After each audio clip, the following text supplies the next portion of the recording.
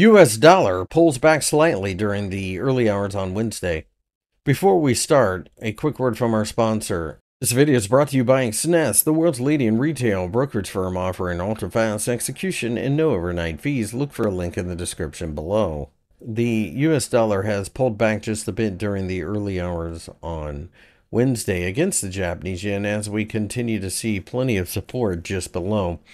The 140 yen level is an area that the market has bounced from recently, and therefore I think we have a situation where people who continue to believe in the idea of the Bank of Japan tightening will be waiting to see whether or not the 140 yen gets closed underneath. On the other hand, if we turn around and bounce from here, we very well could see the US dollar pick up steam.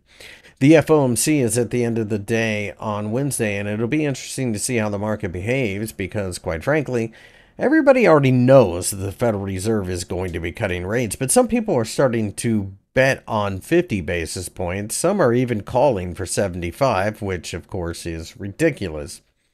In this environment, if the market were to bounce from here, I do think that the 145 yen level is a bit of a target. If we can break above there, then the market is likely to continue to go even higher.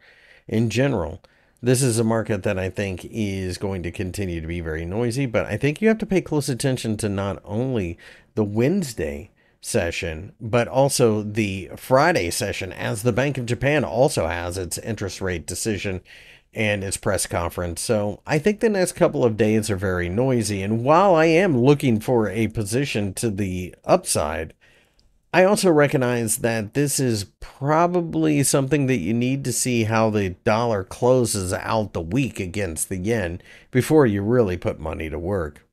If you enjoyed the video, give me a thumbs up and subscribe.